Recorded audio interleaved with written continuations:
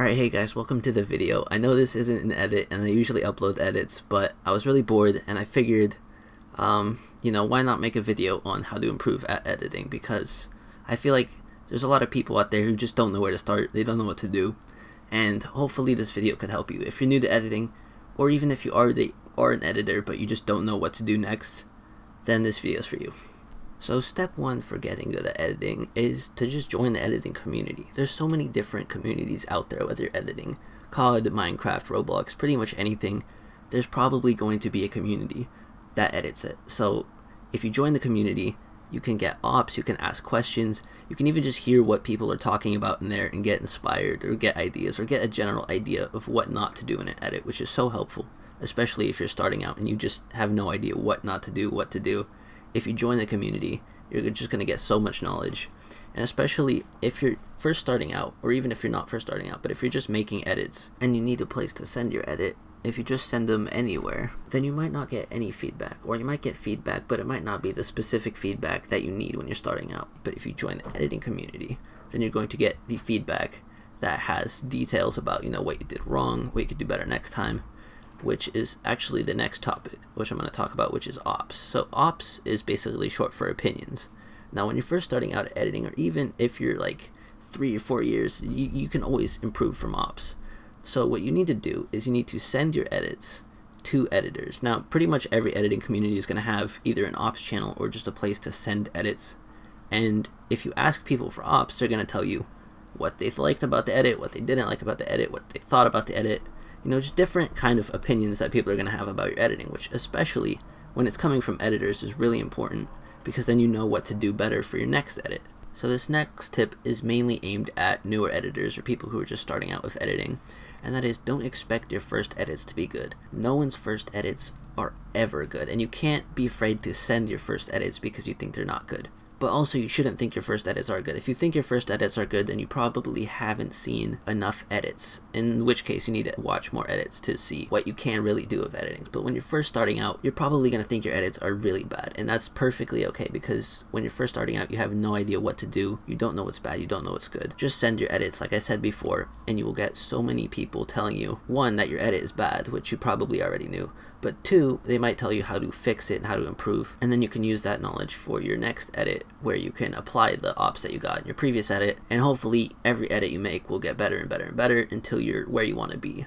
The next mistake that I see a lot of people making is effects spamming. Now, effects can look really cool in a video, especially if you're going for like a really fast-paced, glitchy song that can actually make use of all of these different types of effects in a cool way. But what you should be really focusing on is your velo and your pacing. And essentially what I mean by that is pacing your clips and, adjusting the speed of them and just tuning them so that the edit kind of feels smooth, or that it has impact where you want there to be impact. You can't really fix a bad velo edit by adding a bunch of effects. So when you really are starting out, you should be focusing on velo and pacing, and once you get those down, then you can start worrying about things like effects and that. But if you don't have good velo and good pacing in the beginning, you're not going to be able to make a good edit. Now, the fifth tip is to just try new things. If you're not trying new things, then every edit is probably going to come out the same and you're never going to improve. So, whenever you're starting a new edit, whenever you're opening After Effects, you should be thinking about, what's something I want to try with this edit that I haven't done before? And, maybe it's not something completely new, maybe it's not something, unheard of before. It doesn't have to be, the most groundbreaking thing, but it's just something that you haven't done before, or that you haven't really tried or put your mind on yet before. So just think about something new that you could try it, and then see what comes out of it. And sometimes you might find a new style that you like, a different effect that you've never really thought of before because you always thought it was bad, or you didn't know how to use it. But maybe by messing around with the effect or just trying something new, you're going to find a new thing that you can use in the future when you might want to use it. So the sixth tip is actually a super simple one, and it's just edit. If you're doing anything, you're going to need practice to get better at it, and editing is no different than, any other skill. You just need to edit and just keep editing. Now, I would recommend, if you're just starting out, don't go for like, a minute long edit. Don't go for like a 2-minute long edit. I would recommend maybe do 30 seconds of editing every week or something like that. 30 seconds of editing every week is not going to take too much of your time, and yet every week you're going to have a new edit that you can post to the community, that you can get ops, and so you're going to be improving, every week.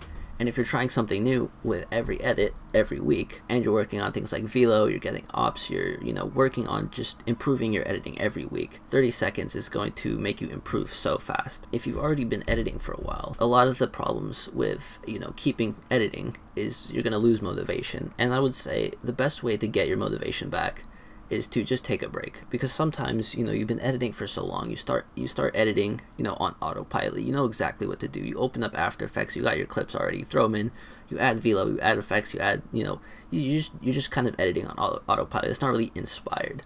So I think if you take a break and just give your brain some time to rest, some time to get more inspiration, some time to come up with more ideas of things that you actually want to edit instead of just trying to edit on autopilot, then you're going to be, you know, more inspired. You're going to be making more creative edits, more edits that fit exactly, you know, the ideas that you're going to be having. So the 7th tip is essentially think about the composition of your edit when you're making it. What does that mean? So basically, composition is how you arrange, you know, the items in your scene. So when you're recording or when you're shooting a video, you always are going to have some sort of subject or something that you're focusing on. Where you place that in your video, or, you know, and essentially if you're doing something like replay recording or any kind of cinematic creation where you already have a clip, it's more about positioning the camera so that your subject is where you want it to be in the scene.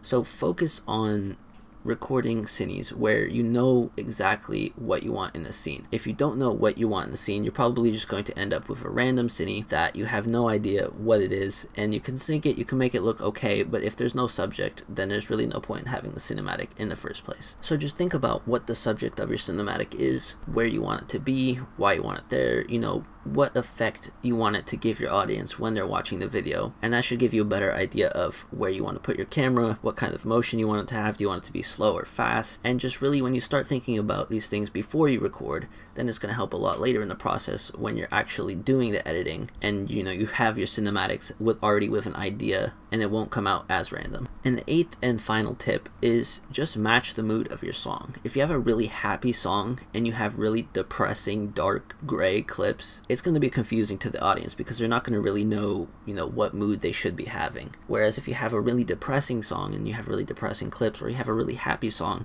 and you have really happy clips with, you know, maybe a warm CC, it's kind of bright, you know, just basically think about whatever you're recording. You want to match the CC, you want to match the SFX, you want to match pretty much every aspect of editing with the song. And basically, when you listen to a song, you should be thinking about what mood does this song give me, and then try and build off that when you're making your video. Because if you have conflicting moods in an edit, it's going to be really confusing for the audience when they watch it, because, you know, they're not going to know what to feel. And, you know, when you're watching an edit, you're not really thinking about, you know, should I be feeling sad, should I be feeling happy? The edit just should make that happen for you. And if you don't have, you know, matching moods on different parts of an edit, like let's say your CC is really bright, but you have really grungy, really dark sound effects, and, you know, maybe you have a really mildly intense song, it's just not going to make sense, and it's going to be confusing for the audience. So try and match those up, and you should have a more coherent edit, and it'll be a lot easier for the audience to kind of, you know, absorb themselves in your edit rather than